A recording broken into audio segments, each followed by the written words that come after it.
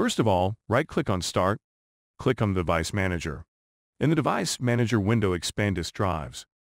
Right-click on the disk and select Update Drivers. On this window, select Search Automatically for Drivers and it will search and install drivers automatically. Other way around, if you have downloaded drivers from a vendor website, then you can use the second option, Browse My Computer for Drivers, and then select the drivers and install them.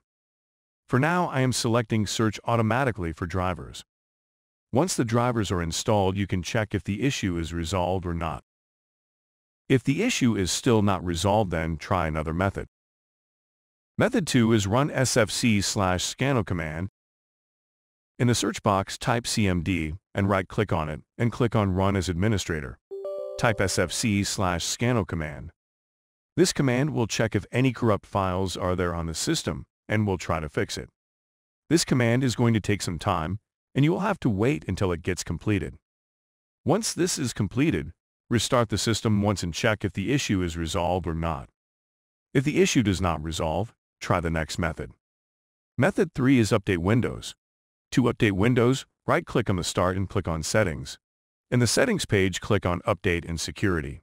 In the Update and Security, install the available updates and restart the system.